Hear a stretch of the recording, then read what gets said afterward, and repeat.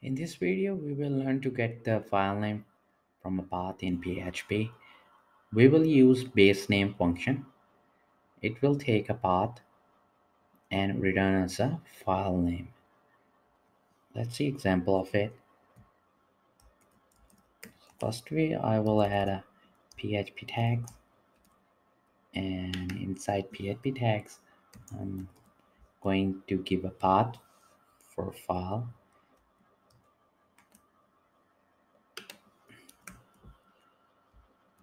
Let me get a path from and paste it over here.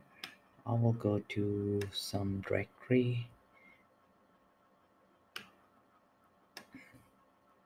such as in my C directory where I have installed the XAMPP. See, and then I can go to XAMPP and 10 htdocs. You can pick any path inside the web server. So I'm just going to copy this one and then select any file from here. I will select hello.php. So the path will become like this, and hello.php.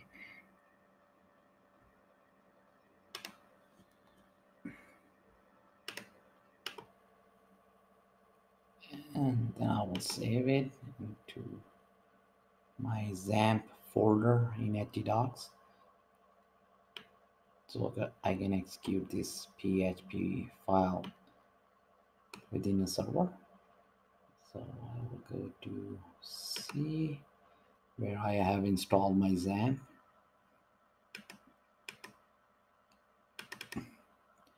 and then Apache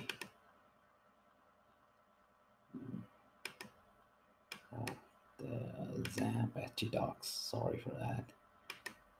htdocs folder is here.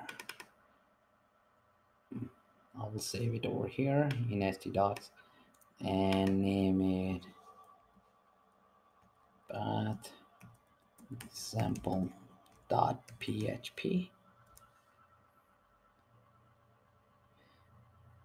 and now we have this full path.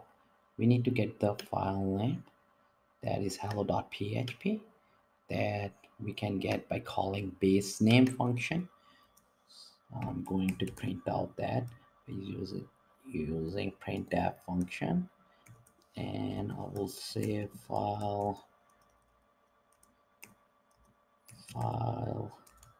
name, and then to print out our string for file name, and then I will add a break too, and then going to call basename function and pass in my path, the complete path of this file.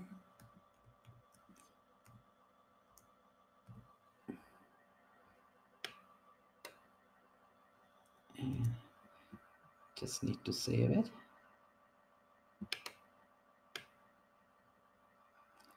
And now I will run it. I need to start my XAMPP.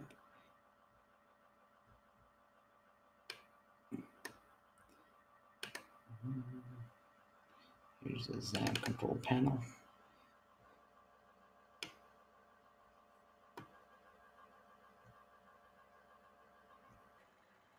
Need to start the Apache server.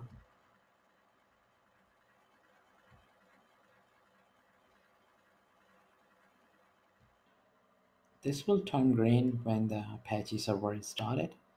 So now we can go back to our code and also open a browser.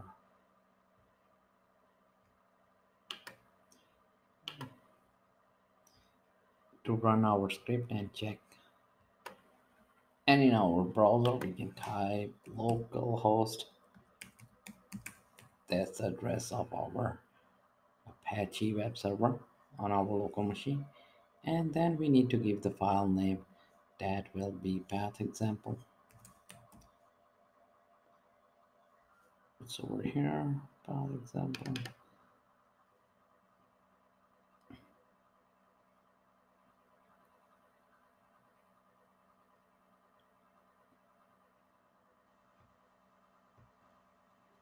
You can see it printed the file name from the complete path of a file.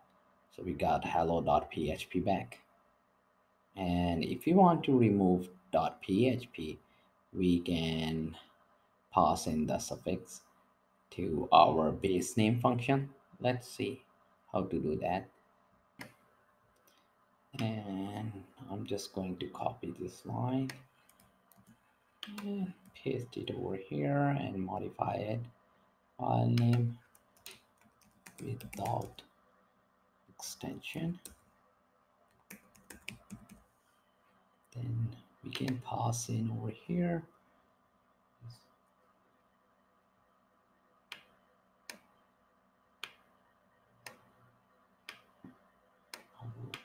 with the path. We can also pass in the extension that we want to remove from a file name. And the extension for this file is .php. So I'm just going to add that one.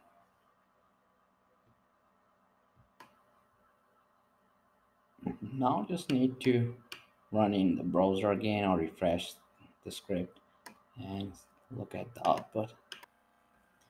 Now I will refresh the script and see if it removed .php from it. Over here you can see file name without extension, just a hello without .php extension. So this way with the base name you can get the just a file name from a complete path of a file, and also you can remove the extension of a file if you like to do that. And if you have just a file name and you want to get the complete path of that file, you can use the function real path. Over here I'm going to print a real path, complete path of a file by using real path function. So I'm just gonna over here going to call real path and pass in the file name such as hello hello.php, and